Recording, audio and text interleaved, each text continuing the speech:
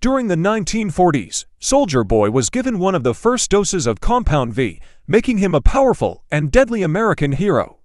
His powers were later passed on genetically through his son, Homelander. To fight back against the Supes, Huey and Butcher gained their own powers by taking Compound V, but instead of the powerful serum taking years off their lives like in the show, it extended their lives in the original story. In the comic book issue number 54, Huey pays a visit to Greg Mallory, who initially led the boys and recruited Billy Butcher to the team.